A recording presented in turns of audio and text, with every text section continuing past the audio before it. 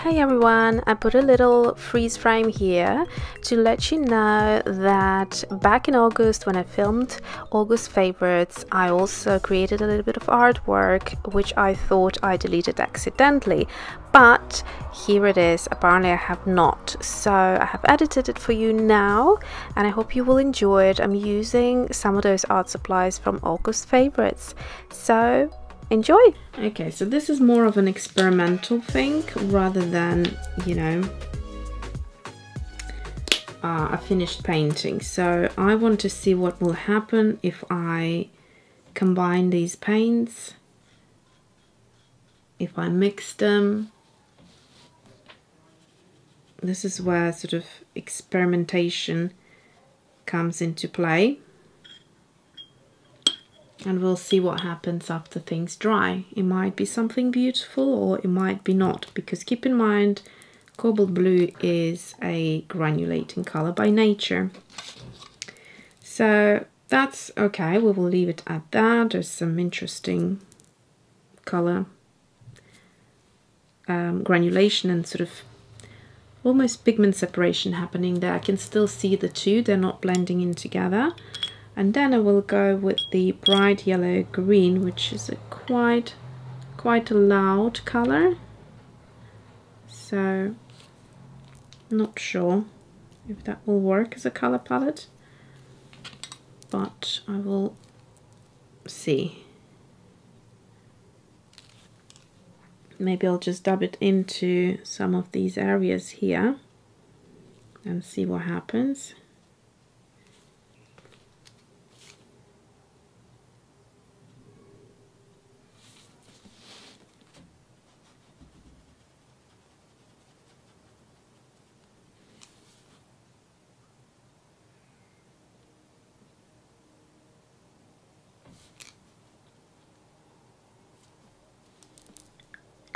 So this is interesting.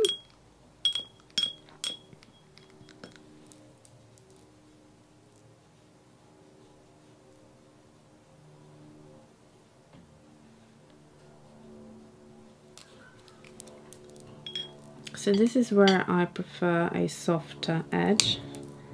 So I'm just going to take my brush and soften things out a little.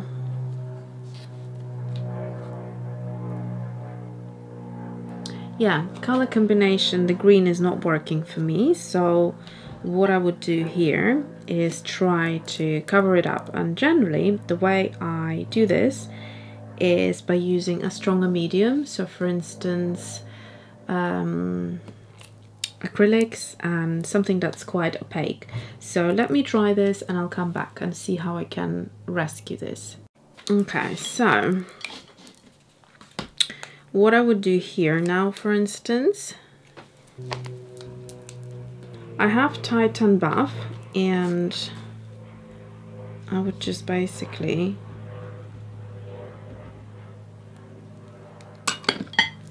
try to calm a few areas or knock them back, so whatever I don't like. And I also don't like much of this area and here. I'm just going to create kind of different thicknesses. I want something to pick out from here, so I'm just gonna, you know, this one has more thickness, so I'm just going to play with the texture of it, and then these leave them a bit like dry brushing type of effect. And then from here again I will let it dry fully and then go in with my oil stick that will have loads of opacity and just create a few areas of like popping color. But I have to say this one is just so gorgeous, absolutely beautiful, and I love the subtle peachy color that we achieved here with the water, and I love how the two colors just kind of became friendly. So let's wait for this to dry and then I'll come back.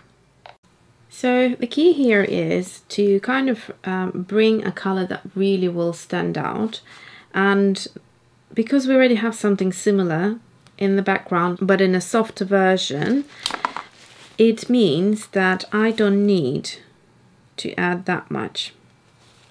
So what I'm gonna do is I've just taken a bit of the film that creates after it's sort of left for a couple of days untouched. So what I'm gonna do is just kind of go in, create these marks like that. And I don't want them to be too obvious. So what I may do is just maybe blend them in a little bit and leave some texture there.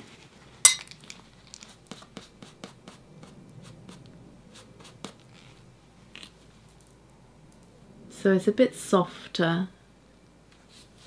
And also I don't want it to be right in the middle, so I'm going to take it out into here somewhere, like that. Just a bit more to the right.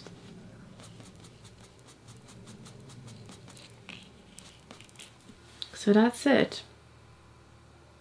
I could, if I wanted, to start elongating it or making a bigger, you know, focal point, but I don't want to take away from what we have already here. So I will leave it at that and then see if I want to introduce some pencils as well, just for extra texture.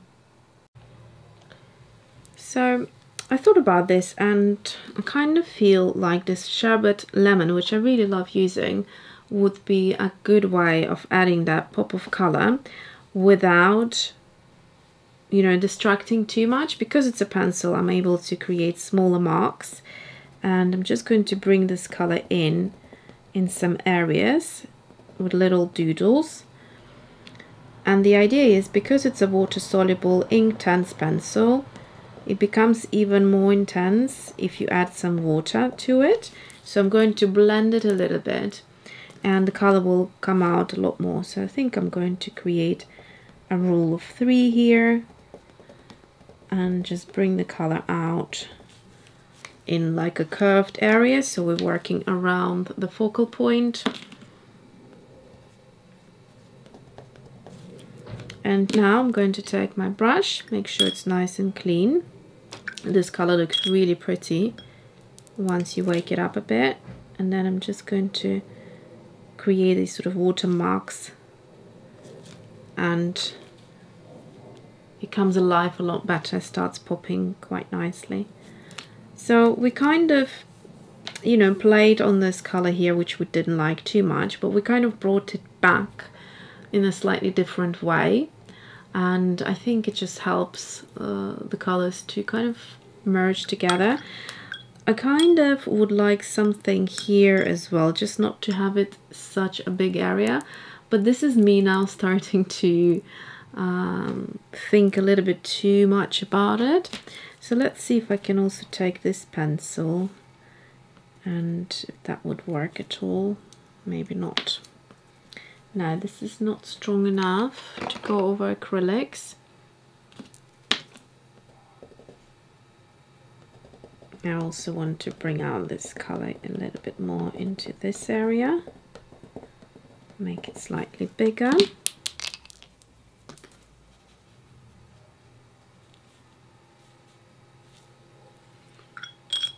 Like that.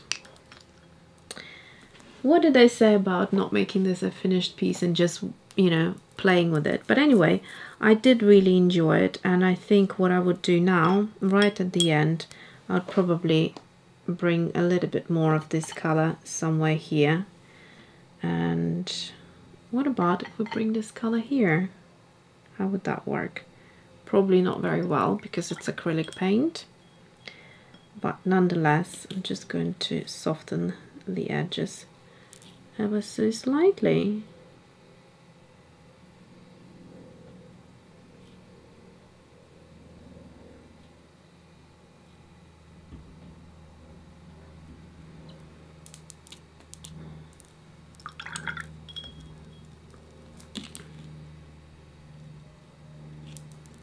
There we go. I'm starting to create a hard edge, so I need a dry brush so that we can barely touch it. And then here, maybe just take out the paint a bit. I don't know how this is going to work. What would be much better, actually, I just realized, is a bit of acrylic paint, because that would sit better. So what I'm going to do now is I'm going to lift this watercolor and bring in some acrylic paints is what we need.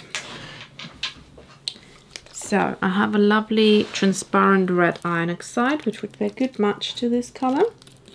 And what I'm going to do now is just drop it right here. Give it a good mix beforehand. And that being acrylic, look at that, it doesn't beat up at all, and it kind of gets that texture of the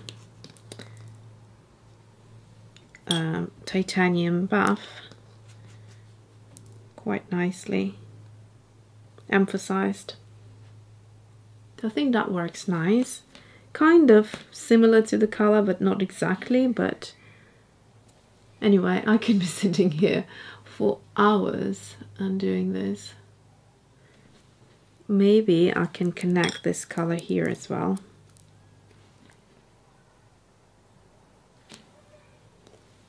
So that we have some sort of connection.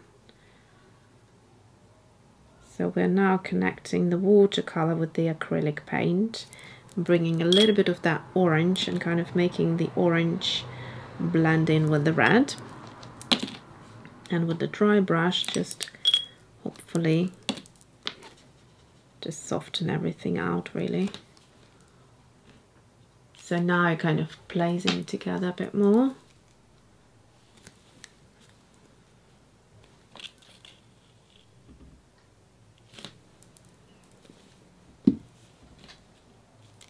So here I just want a bit more color.